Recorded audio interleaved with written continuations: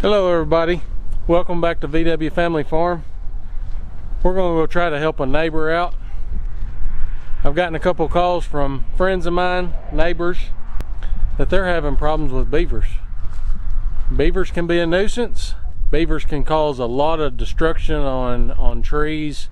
Of course, you know that a beaver chews a tree down, but not only that, they also flood areas and kill all the trees around that, holding them in too much water. The roots can't get oxygen. But one of these beavers is actually in one of my neighbor's friends. It's in his pond. Catching a beaver out of a pond is a little bit more tricky than just catching them in a normal dammed up area where they've got their runs and everything. In somebody's pond, there's not very many places that you can set a beaver trap very easily, so we're gonna have to go over and see what we've got on hand, see where we can put it, and mainly see if we can catch it. Living on a farm, living on a homestead, or even in the city, I guess you'd have problems like that. I've never personally lived in the city, so I can't honestly say that, but I know living on a farm, one thing that I highly recommend is you do learn how to trap. Even if you're not going to dispatch the animal, if you're just going to relocate it, I don't like to do that because you will get overcrowding of that species or whatever in other areas. If I'm having problems with an animal of a certain species, I trap it, I dispatch it. I usually turn around and sell the pelts to a fur buyer. But all that being said, you definitely need to know how to trap. If you get a possum getting into your chickens, you get a beaver that's getting into your pond, coyotes getting into your animals, calves, sheep, whatever. Coyotes can get into your chickens too. Fox, you know, everybody's heard of a fox in the hen house.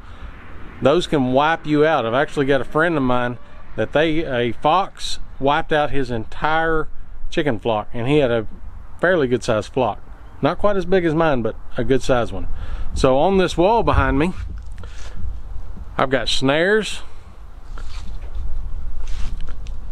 Those right there are like mink muskrat traps.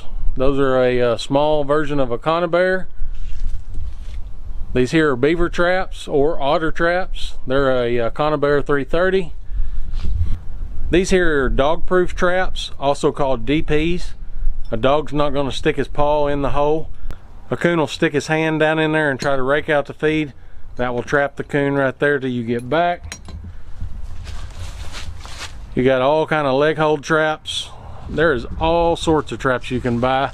As you can see, I've got a big variety of them. But what we're going to be using today are these conibears. They are dangerous. You need to learn and know what you're doing before you, I guess, get too crazy with them, because they can break your hand. All right, in beaver trapping, you are going to need some essentials. Of course, a beaver trap. Like I said a while ago, what I use is a 330 conibear. You can use a foothold trap. I just have a lot better luck with a conibear. You do need to put them in the water. All right, how a conibear works. These right here are springs. This one here is the springs are already expanded. This trap is locked. There is no way that you're going to open that with your bare hands. So another essential tool when you're using the conibears are these scissors. You can do it with a rope, but it is very difficult. I'm going to show you how hard these things can be.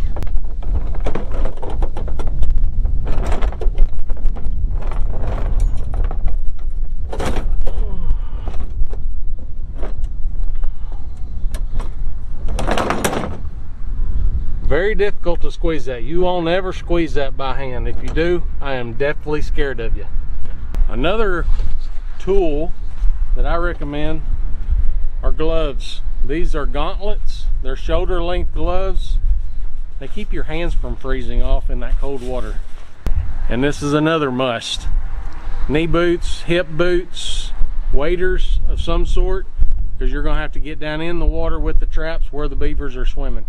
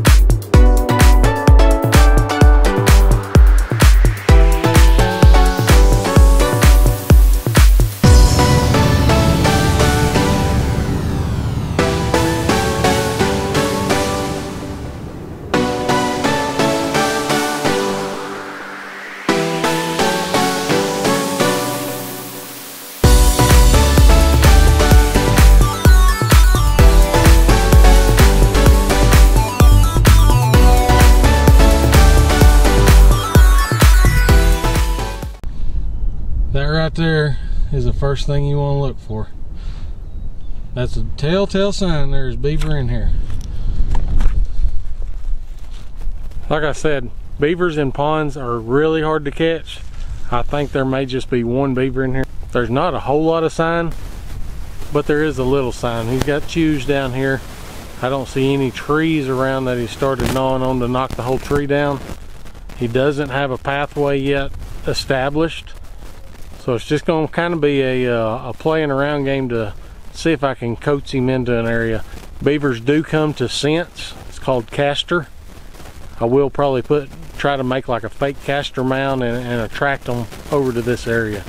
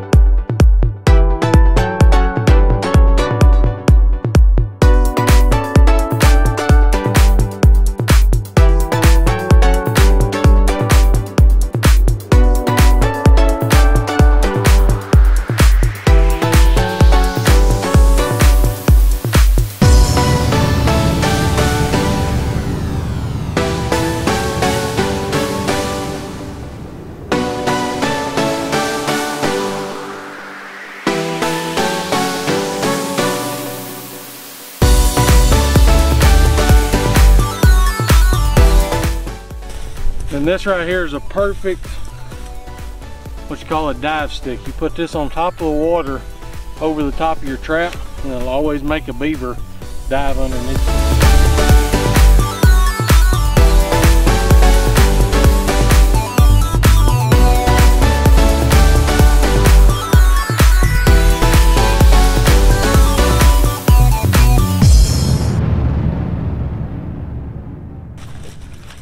It's always hard on a fat boy to crawl through a fence.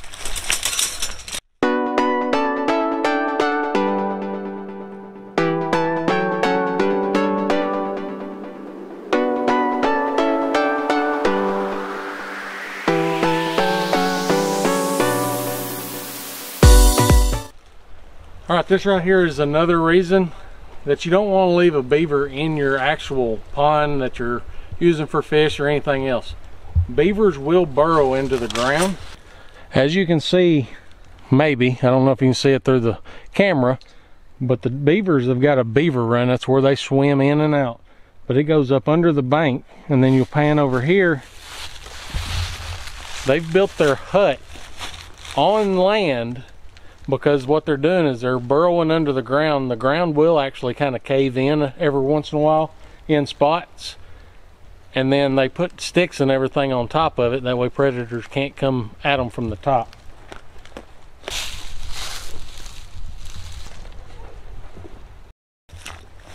But trapping in these beaver runs is pretty much a surefire way that you're going to catch a beaver, because it's going to go in and out the house, just like going in your front door. Alright, had a problem a while ago. It's kind of like trying to figure out one of those little jigsaw puzzles.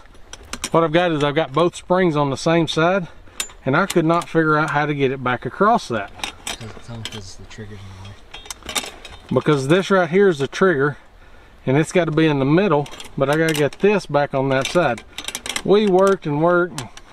Well, all you got to do, put it down, and it goes right across. Simple as that, just took a little bit to figure out. Alright, when setting these, we've already compress the springs and put the safety latch on right there. So you'll get both of them right in the middle. Pull your latch back in the center right there. You'll open the trap up.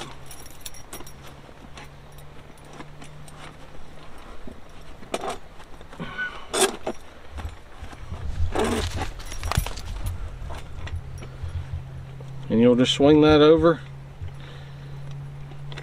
and latch it on the top. And what that's going to do, of course I'm doing this safely because I've still got my locks on my springs, What that's going to do is when a beaver swims into that, it trips that, and these are going to slam after I take the safety latches off. One thing you got to be careful with these beaver runs, they can get deep.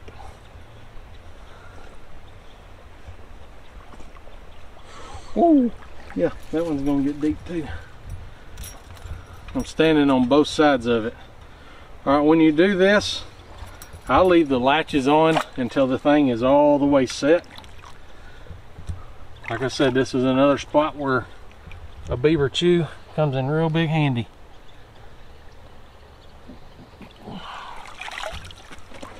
I always use rebar and push it down as far as it'll go.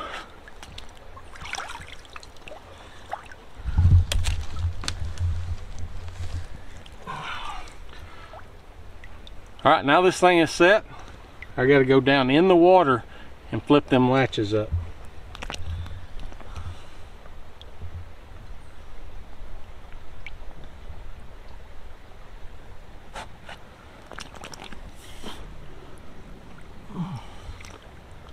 My glove's got a hole in it. Right there.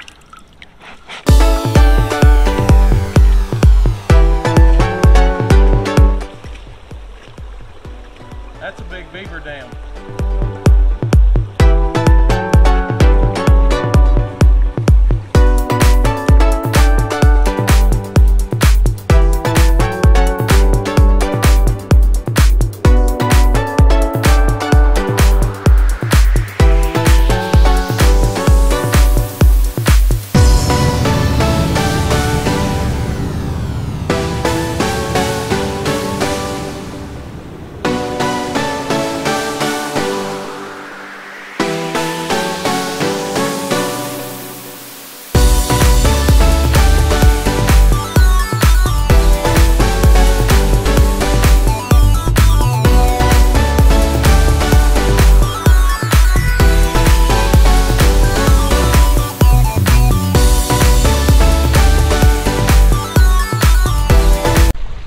Well, that sun making that beard look red. All right, this right here is the reason I come out to this spot.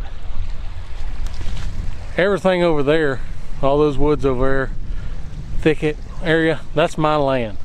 That we've always called the beaver pond ever since I was growing up. Always been beavers out there. We try to keep them in check, but I also try not to trap everything out. That right there is just another food source for us if we have to use it. And actually it turned out really good. My friend over at Big Bear Homestead, old Jason, told me about making beaver burger. Did you just snarl your nose? Actually, I really like them.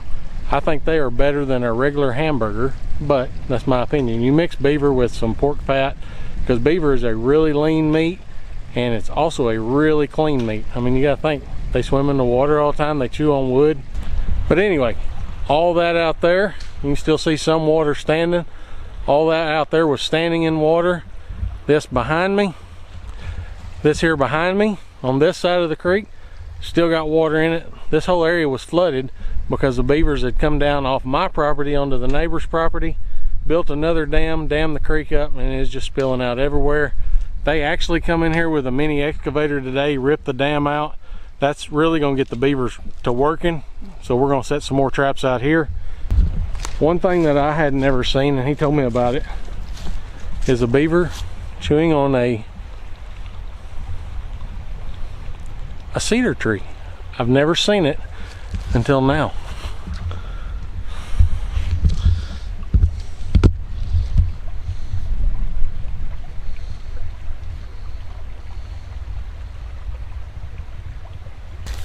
There's a whole lot more trees out here to chew on than a cedar tree. But, I mean, if he can get it down, he will. We're going to show you a few more trees that the beavers have chewed down here just recently. They're fairly good sized trees. They're working on damming it all up. Like I said, I let them stay out here. I try to keep them in check, keep the numbers down, but I don't want to trap it all the way out.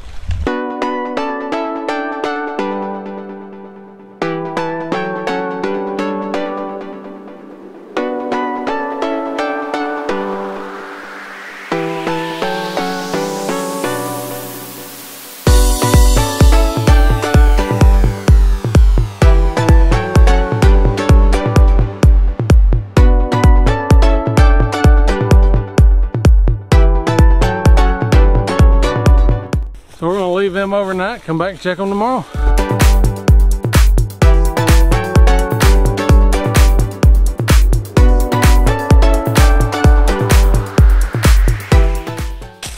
Let's go see if we caught anything.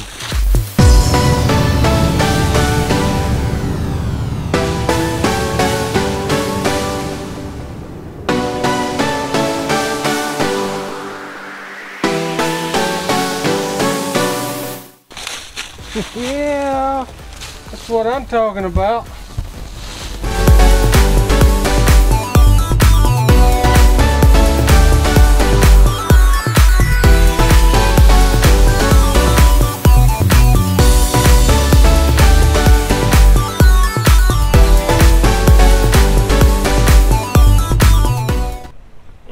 I don't feel like the roads like I want to get in this cold water. I'll leave that up to them and Bree and let them freeze like that. Oh, little baby.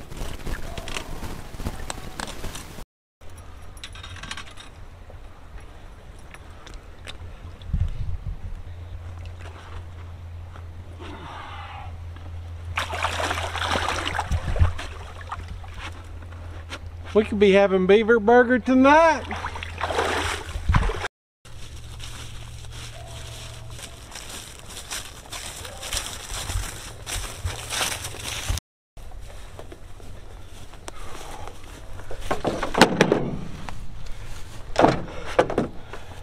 There, right there's another way you can make money on your homestead, farm, whatever. I guess you can live in the city and still make money doing it. Go out and trap you some beavers. I know around here, the county has a bounty on their tail because they cause so much destructions. They will back up creeks that'll, sorry, I'm a little out of breath, that will flood over gravel roads around here, messing them up. They'll even flood over paved roads. But so the county offers a bounty on the tail around here. This year they went up to $20 for that tail. On top of that, you can sell the pelts. Find you a fur buyer to buy it. Some fur buyers will buy it already skin out. Some will buy it just like this. And then also, if you're going to skin it out, you might as well harvest the meat off of it. That size beaver right there will be an awesome, awesome smoked beaver. You can tell with the caster. Yeah, and on top of that, you can sell their castor glands. So there's several different ways to make money and save money right there.